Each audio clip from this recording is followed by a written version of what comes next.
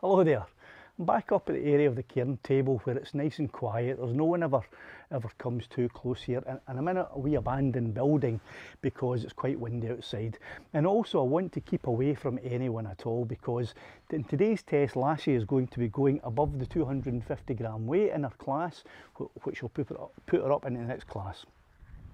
I've concocted this little device here which I've attached by wrapping masking tape round about Lassie about 5 times, and then attach this thing where I can add the weights onto it. Lassie was weighed with the tape and the device, a filter, which I've taken off now, a filter, the SD card and the battery, and she comes in at 248 grams. The weights I've got here are fishing weights, and I'll be adding these one at a time until we see how much Lassie can take. Now, I won't be taking her all the way to motor burnout. If I think she's getting close to that, that's when I'll stop the test. Okay. Before I get to the test, you might have noticed that I'm coming out quite a bit more and publishing more and more videos. That's because the supporters of the channel, the members, the Patreons, and the people who are putting fuel in my tank are allowing me to come out and make more videos. So thanks very much for that. It's really appreciated, and I'll continue to come out and make as many videos as I can.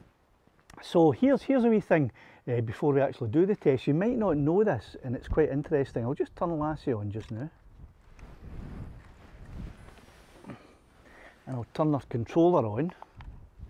And if you'll notice, I don't have a phone or an iPad or anything attached to the controller, and she still flies. I'll try and hand launch here.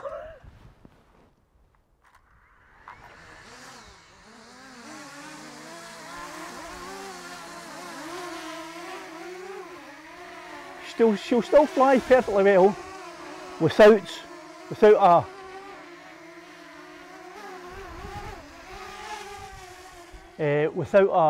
an iPad or a phone or anything like that attached. You don't need one to fly her. All you need to do is keep her in your visual line of sight, so you know where she is. Right, anyway, we'll bring Lassie down now and I'll start to add the weights to her.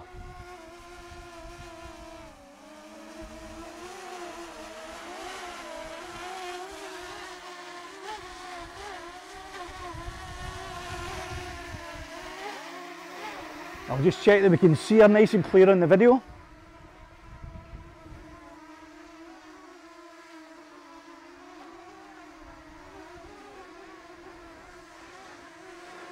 Right, so here we go adding the weights. This is 190 grams. That was a close one. Right, let's try this carefully.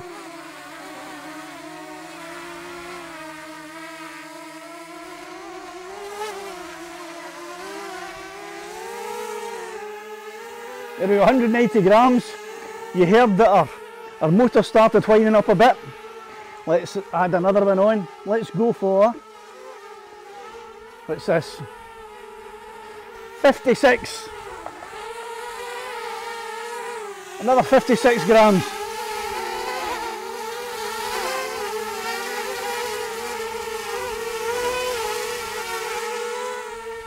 There he goes, you start to drop now. Oh, there we go. She's on the deck, coming up. Come on Lassie, you can make it. There you go, so she's still coming up, but that's as high as she'll come up now. Okay, I'll take that one off.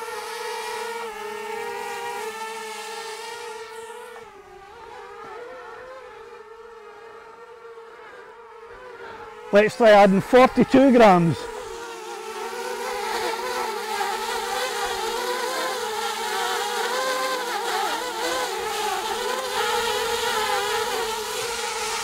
There we go, another 42 grams.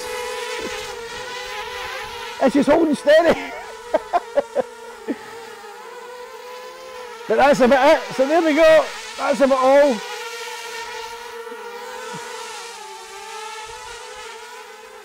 I wouldn't risk flying up too far with that.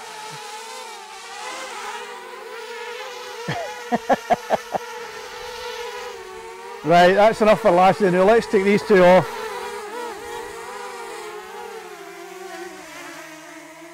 There we go, she's nice and quiet again. So that was a total of 190 and 42, 132 grams. So she can almost lift her own body weight there. Well done, hen, that was good. You tired? Go and have a wee rest.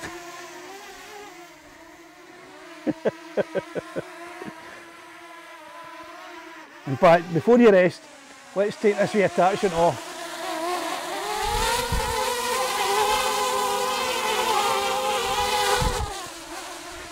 Right, you have a wee rest.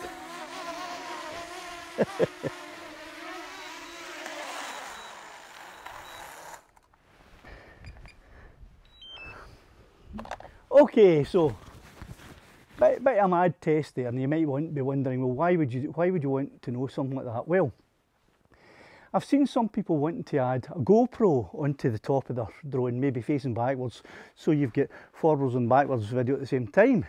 And there's other applications you could use as well. Supposing you are getting constantly attacked by birds, you might want to add a couple of side-wider missiles or a wee mini-gun.